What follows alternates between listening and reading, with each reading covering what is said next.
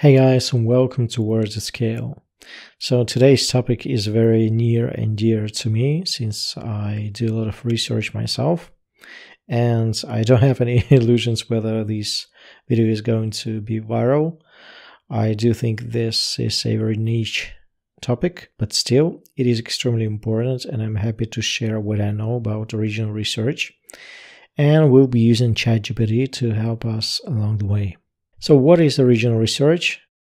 In my opinion, original research is data that serves people and solves problems. It makes your article unique, not plagiarized, even though you may be using AI. Original research, at least in my world, has to be easy to conduct and easy to scale. So we are not scientists by any means. We are not going to be doing our PhDs and supporting theses. We are here to do quick and dirty research, but it has to be helpful. Why do we need original research? It makes your article stand out, as I said. It improves time spent and decreases bounce rate. And bounce rate is extremely important for Google. It gives a very strong signal to whether your content is useful. And time spent has a direct correlation with ad revenue. So the more a user spends on your page, the more he or she is likely to click on a banner or to an affiliate offer. So this is very important. And last but not least, original research and data you present attracts organic backlinks. So you don't have to beg for backlinks. You don't have to do guest posting. If you've done everything correctly, you will attract backlinks. And as you can see, or you cannot, in my perfect article checklist, which is available to my patrons, I have a section related to original research. So this means that I need to have at least one high quality unique AI generated image.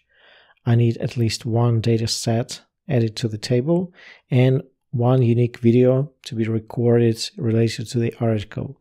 These are not strictly all fall under the original research umbrella, but this one does, and this has helped me a lot in the past to gain some quality backlinks. And as you can see, there are different ways you can use or express data in your original research. You can use tables, you can use surveys, graphs, scoring cards, and infographics. But in this video today, we'll talk about expert opinions, polls and surveys, and data visualization as the three main ones. And if the video does well, I may actually explore all of the different ways you can do original research. So I'll be using ChatGPT today, and I'll be using the web chat Chrome extension that lets ChatGPT fetch new information. I will be using Facebook and its Facebook groups, and I'll be using Google Trends, but most of all, I'll be using my brain, and I suggest you do as well. So how can we leverage the power of ChatGPT? Let's head over to ChatGPT, and as you can see, I have my web ChatGPT extension ready and plugged in. And so one of the subscribers told me not to use the dogs niche since he's in one. So I will be using crypto, and I'm pretty sure he suggested that as well. So we'll be using 3 prompts that are going to be available in my ChatGPT prompt library, but you don't have to get access to that since I'll be using them quite overtly in this video. So the first one will help us with expert opinions. And again, expert opinions is a very umbrella term. So since we are using Bitcoin as an example, I thought that one of the bigger events for Bitcoin is Bitcoin halving, which is going to happen in 2024. So I will ask GPT to list top 5 price predictions for Bitcoin after 2024 halving event with references. So let's try that. Many experts predict one Bitcoin could be worth more than $100,000 in 2025. The next Bitcoin halving event is expected to take place in 2024.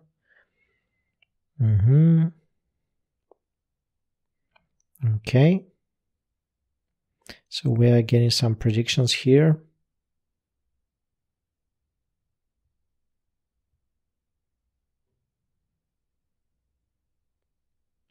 And these are not all going to be relevant. And you would need to check the links. And if you have this web ChatGPT extension ready, they should be okay. So the first one talks about the Bitcoin halving. The second one is valid as far as I can see. Okay, nice. Some graphs also. So we can use this as an example. When I was preparing for the video, I got a slightly different output, which I will be showing you in the end, but you can regenerate this as many times as you can. And your end goal is to collect 5 to 10 different opinions and expert different opinions and predictions to use in your article. So this is research method number 1. And again, in a few minutes, I'll be showing how I would go about visualizing that. So approach number 2 is to run a poll or a survey in one of the Facebook groups. And we need some ideas for that. So the prompt would be list 5 ideas for a survey on a topic of Bitcoin halving. That would help many people. So idea number 1 is to survey the miners. A survey that polls miners on their expectations for the impact of the halving, which is important since the price of Bitcoin depends on the mining of the Bitcoin. Then idea number 2, impact on the broader economy, a survey that examines the potential economic impact of the halving on industries that are closely tied to cryptocurrency market, such as mining and trading. So we can survey traders. In our second idea, historical perspective, a survey that analyzes the past performance of Bitcoin in the month leading up to and following previous halving events. Investor sentiment, and I like that, a survey that gauges the sentiment of investors and traders in the lead up to the halving and how they expect it to impact the market. So I think I'll be taking this one as an example. And halving and its impact on other cryptocurrencies. This one is pretty cool as well, and this ties into my third idea. So this is a survey that looks at how the halving event is expected to affect other cryptocurrencies. So we could ask traders and investors how they think other cryptocurrencies like Ethereum, XRP, or BNB will be affected. So basically all you need to do is to go to Facebook, type in crypto, select groups, and I would actually suggest to become part of an active private group. You can base your judgment on the frequency of the posts. So the more frequent the post, the more active the group. But if you're short on time, you can choose one of these public groups and run a poll there. And again, I'll show you in a few minutes how I would go about visualizing the poll results. So idea number 3 is to use Google Trends, because Google Trends is readily available and free. So I would ask ChatGPT to generate 5 research ideas about Bitcoin halving using Google Trends. And obviously you can use any topic instead of Bitcoin halving and listen to the suggestions of ChatGPT. One of the suggestions is to analyze the correlation between Google search interest for Bitcoin halving and the price of Bitcoin. You can study the regional differences. You can make a comparison of search interest for different cryptocurrencies. And some of these would be irrelevant. Like number 4, for example, it requires you to have another set of data, which is outside of the Google Trends, but still. And number 5, investigating how the interest level in Bitcoin halving changes over time. So this is the easiest one, I guess, to implement.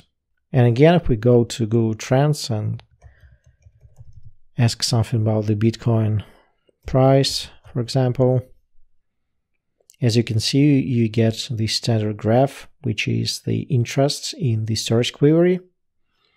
You get a regional split, so you can analyze the interest split by state. You can look at the adjacent terms or related terms, and you can basically mix and match everything here and not many people know, but you can get the data for news, for YouTube, for web search separately. And right now this is all for web search. And now finally, I wanted to share with you some of the examples. So the first one was the Bitcoin halving poll. I actually ran a poll myself in one of the public groups, and these were the results visualized by me. So 47% of the respondents thought that the Bitcoin price would be under $100,000 post 2024 halving. 38% thought it would be more than $100,000, 10% more than 200,000, and 5% more than 300,000. So there are a few ways you can enrich this information and use this information differently. So basically you get a feel of the overall sentiments and the expectations of the group.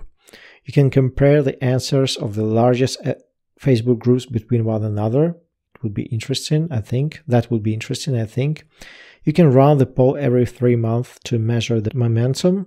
So you may start running your polls today and then do them in 3-month iterations and then compare the results.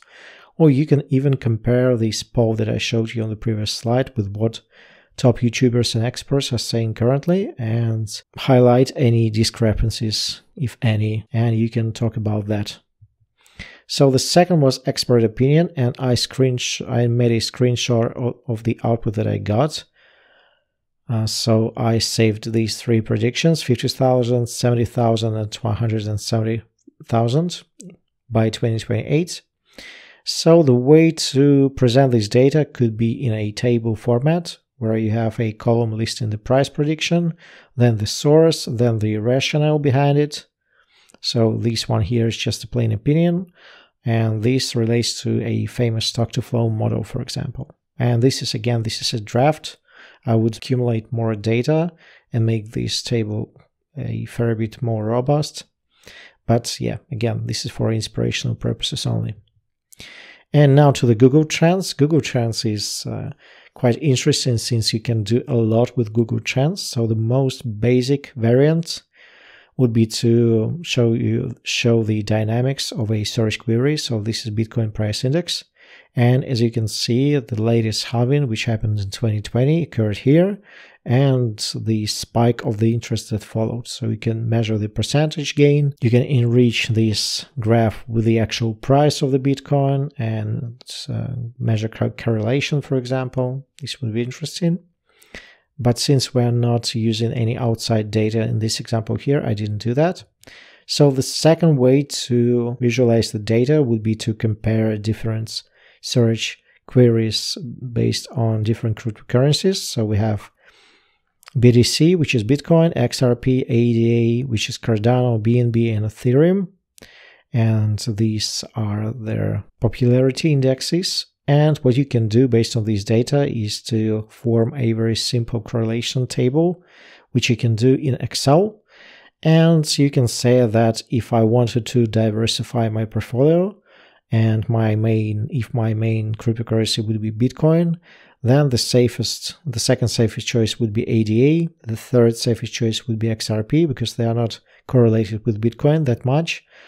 In a contrast to Ethereum, for example, which is highly correlated. So I could make this argument here that if I wanted to diversify, so I'm not that dependent on the price of BTC, I would expand into ADA and XRP. And this is a very simple exercise. And again, if you want me to show you how to use Excel for these purposes only, I could record this video, but again, I'm not sure how popular this is going to be. And finally, I showed you the regional split. And what if you by state, and what if you could analyze crypto scam and Bitcoin price as your 2 main search queries, and then you have this data expressed in a scatter plot. So you can make some funny assumptions. Say, for example, Nevada, California, and New Jersey are the most risky ones. They are looking for crypto scams, searching crypto scams, and searching Bitcoin price a lot. So this is the most volatile group. Connecticut, Oregon, Minnesota, Texas are a more down-to-earth guys, even though they're interested in the Bitcoin price. So Bitcoin price are searched a lot, but not as much as crypto scam. And again, these are not search volumes, these are popularity indexes. But you could do the same for monthly volumes, for example, if it's not Google Trends. Then you have South Carolina and Indiana, which is the states that are searching crypto scams, so are not searching Bitcoin price quite as much, meaning that they are not likely to invest in anything. And then you have a bunch of these states here that are not interested in either. So these are not likely to be interested in cryptocurrency at all. So again, you can make some funny assumptions and some interesting conclusions based on this. So this was it. I'm not sure how interesting this topic is going to be. Everything that I showed you in this presentation, I mean the graphs and tables, took me maybe 30 minutes all in all. So this is not a long time. And you can scale this, you can outsource this if you can explain what you want. And let me know if you have any questions. Hopefully this video was helpful. Subscribe, like, share, and I'll see you next time.